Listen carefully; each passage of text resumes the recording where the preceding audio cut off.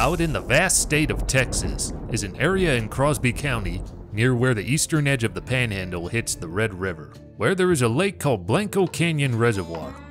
Into this reservoir juts a small peninsula, a rocky, grassy plateau that was once simply called the holding point on the North Blanco, with the North Blanco being the old name for the White River. The area was a bit precocious due to its steep 200-foot drop-off into a sheer cliff. But this was what made it a popular place for passing ranchers to hold herds while they rested, due to the fact that the cliff served as a sort of natural fence and there was ample grass and water at the top. A herd could just be plopped there for a while without having to worry much, with none of the animals willingly toppling over the precipice to their deaths. This all worked out quite nicely for a while, and the trail bosses made this a frequent stop. But in the 1800s, there was a series of very bizarre events that would cast a sinister light on the place and earn it a rather ominous nickname, Stampede Mesa. It all allegedly started one day in the fall of 1889, when a cattle herd was brought here by some trail bosses, but they were all disappointed to see that someone had built a brand new homestead right there upon the best prime grazing land. As they tried to figure out what to do and how to reroute the herd, an ominous storm began to rise out of nowhere, with black clouds quickly rolling out over what had been a totally clear sky not long before, and the rumble of thunder became increasingly louder as flashes of lightning flickered across the darkening landscape. The main trail boss, a man named Sawyer, decided that he did not much like taking several hours to regroup the herd and lead them around the mesa, not in the face of a brewing storm.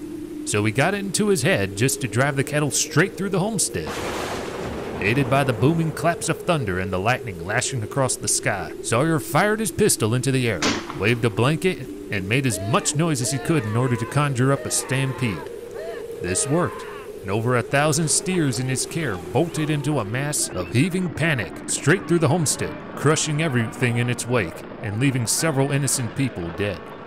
The problem was, the cattle did not stop the utter annihilation of the homestead, and indeed did not stop at all, racing right over the mesa to go careening over the cliffs on the other side. When the dust cleared, the wake of the destruction led to almost all of the steers lying dead and dashed upon the rocks below, as well as a few of Sawyer's men, their horses taken over by the same senseless panic as the cattle. Undeterred, Sawyer ordered the few hundred remaining cattle to be rounded up and driven on to their destination, without so much as a proper burial for the ranch hands or innocent homesteaders who had died in the chaos, simply leaving them there strewn about and smashed on the rocks to rot. Because of this reckless abandon and cold-heartedness, it was said that Sawyer never got work as a trail boss ever again and ended up vanishing without a trace.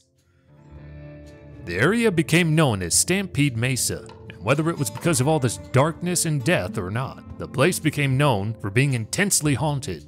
Indeed, the very following season, another group of cattle pokes were out there on the mesa, when for no reason at all their entire herd suddenly bolted in unison for the cliffs and went recklessly pouring right over to their deaths, along with several ranch hands.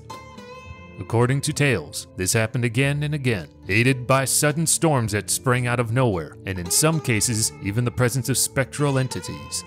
One cowboy at the time, named Lon Schuler, had an account claiming that he had seen the mysterious wraith-like beings described as ghost cows up on the mesa in 1902.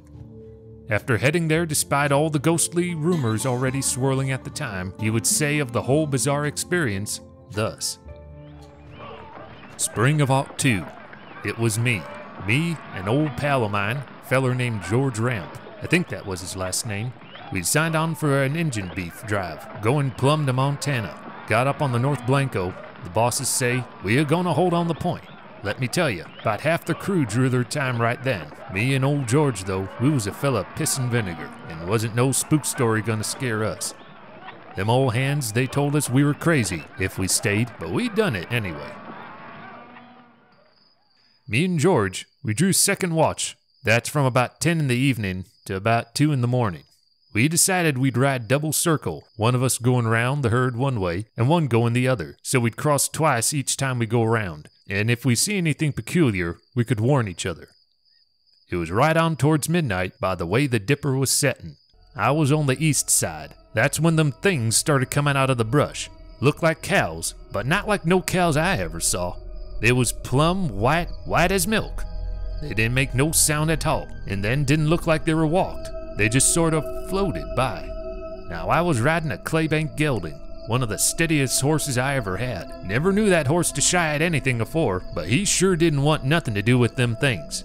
Trouble was we couldn't get away from them. They was everywhere. I hit at one with my hand. It just went in. Felt like hitting into a cold smoke. I hollered real loud, "Look out, George, they gonna run." And sure enough, they did.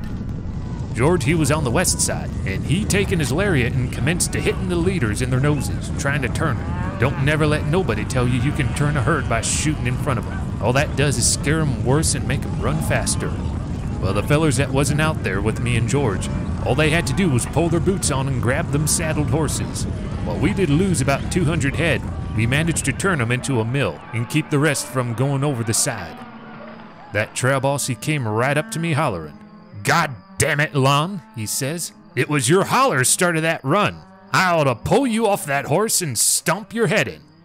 Now George, he wasn't a cussin' sort of feller. Oh, he'd say hell or damn every now and then, but he wasn't a big cusser.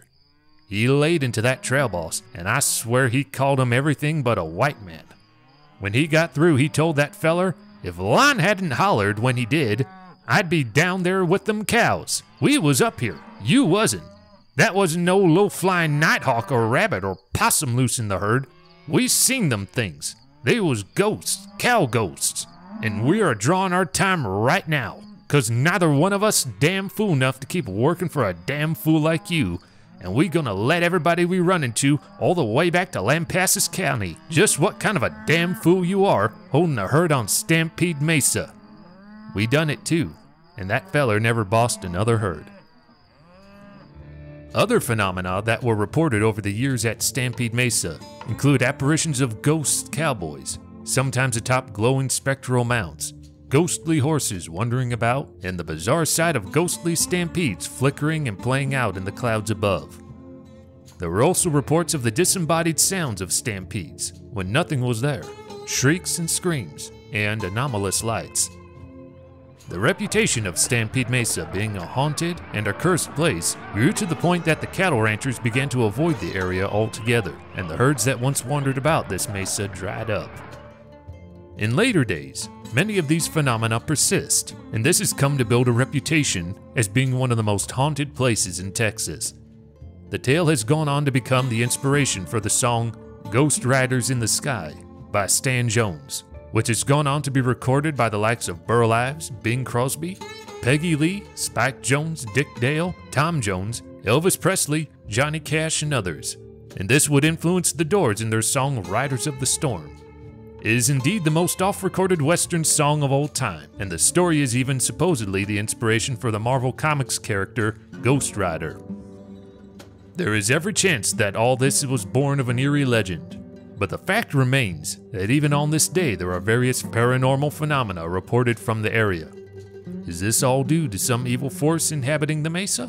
Or is it the ghosts of that fateful stampede instigated by the Mad Sawyer over a century ago?